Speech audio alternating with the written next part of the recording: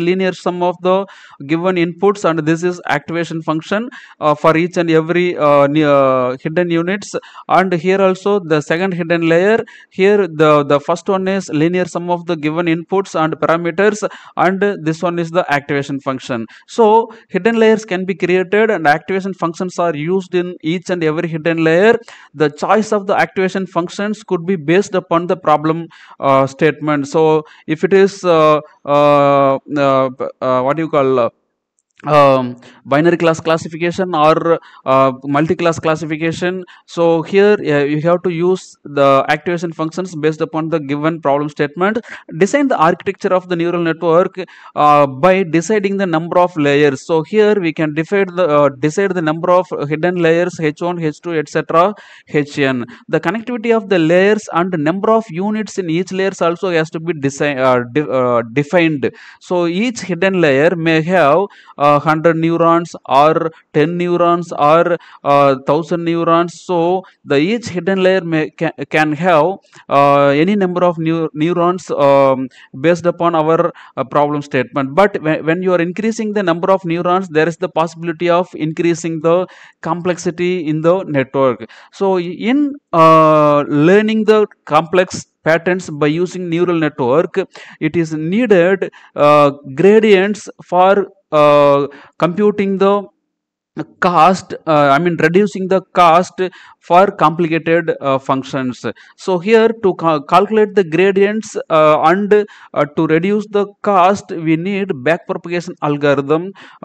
in the neural network. So for calculating the gradient, first of all we should select the right cost function in the gradient based learning. So here we will use additionally what output should be obtained also is important. So here the total cost function is used to train the neural network. So cost function we are calculating for all the samples in the neural network. Then here the most of the modern neural networks are trained using a maximum likelihood. That is, the cost function is simply the negative log likelihood by using the cross entropy method. The cross entropy is the loss function which is useful for classification problem statement. The gradient of the cost function must be large, then only it is able to predict enough for learning algorithm.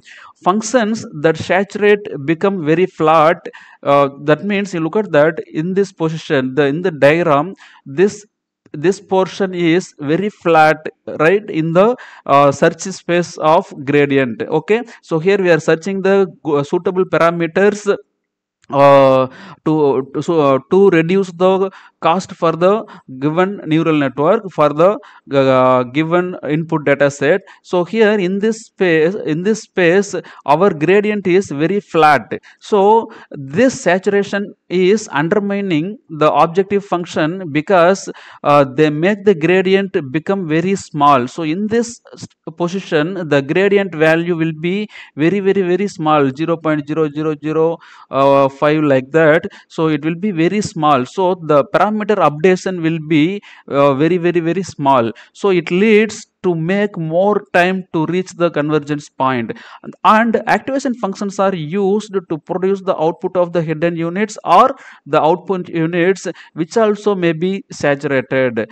So we are going to use the negative log likelihood to avoid this kind of issues in many different kind of neural network models. So the maximum likelihood is estimated by using the objective function to find the theta value, that means parameter values theta or w parameter values, that is maximizing the likelihood value for given training data set. Here the y cap is assumed as a predicted probability of positive classes, and the sigmoid function is used as a nonlinear activation function that is mapping the output from minus infinity to infinity, right? Any value you are getting output between the minus infinity to infinity compress into the 0 to 1. So the sigmoid activation function is always having the value like this. So whatever output you are getting, that will be bring into the 0 or 1. Here default threshold value will be 0.5. So whatever value, suppose my output is 10, that will be bringing into the value 0. Okay, so the activation function here output y dash equal to 1 whenever the calculated value is greater than or equal to 1, right? And less than or equal to 1 means then we will bring into 0. So like that, sorry, not 1, 0.5. Okay, so 0.5 is the threshold value here. So whichever value greater than or equal to 0.5, that will bring into the 1. Whichever value less than 0.5, that will bring into the 0. So the sigmoid function is used as an activation function to predict the value for classification problem statement in the neural network, and the log likelihood for this problem statement is probability of data with respect to the parameters theta or w equal to product of I equal to 1 to n number of samples. Here the predicted value of ith sample power actual value of the ith sample multiplied 1 minus predicted value of ith sample power 1 minus actual value of ith sample. So here we are going to apply the logarithmic to this likelihood function, so which is used to verify the predicted probabilities which are assigned to the true labels, correct labels. So probability of data with respect to theta, so here we are going to apply the logarithmic here.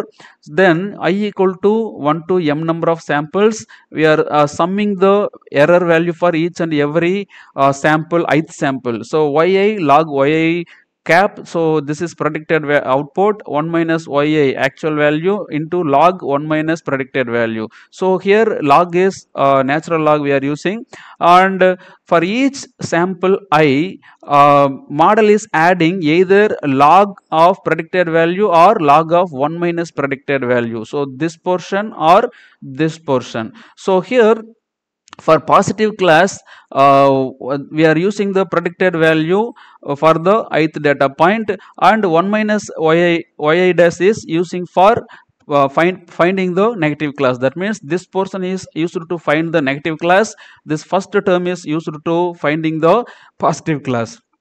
Here a simple example is given to compute the log likelihood.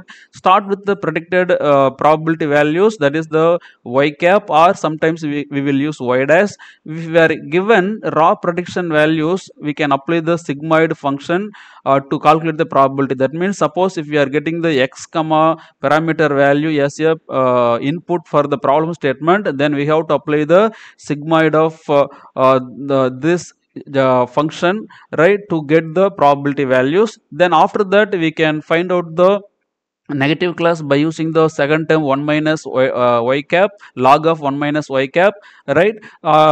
Positive class will be identified by using the y cap, so log of y cap. So here we are applying the log values to this negative class and positive class. Finally we are summing up the log probability values. So here a simple example, the actual output is given for this 5 samples 1 2 3 4 5, and here we are finding the this is predicted values. Okay, predicted values are given and actual values are given here. Actual output values are y, predicted values are given as a y cap. Then as per this formula, what is the formula here? Loss function is binary cross loss class entropy is this one y log y dash plus y 1 minus y into log 1 minus y cap. So here we are finding the values for each and every term for all 5 samples. Then finally here the y cap is predicted probability, so we are going to find out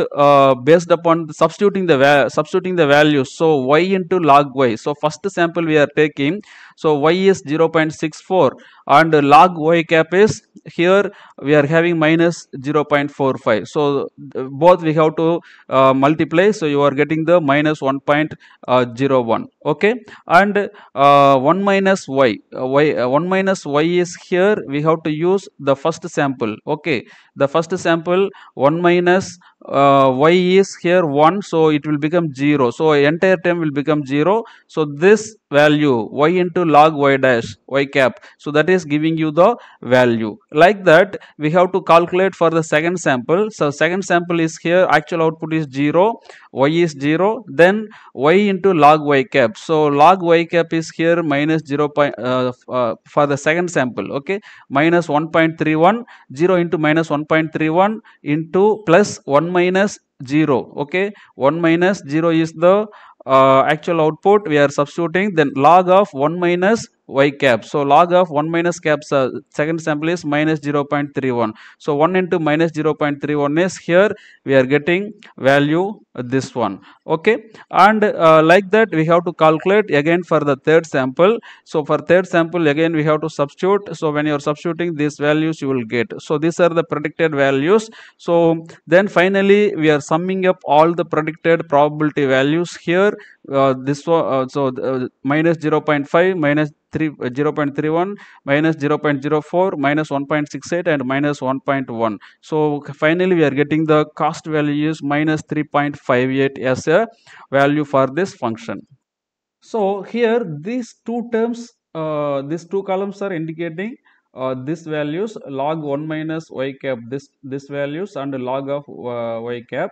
So from this we are calculating this loss function. You see finally we are getting the error is minus 3.58. Actually error should not come in the negative value, we should get in the positive value.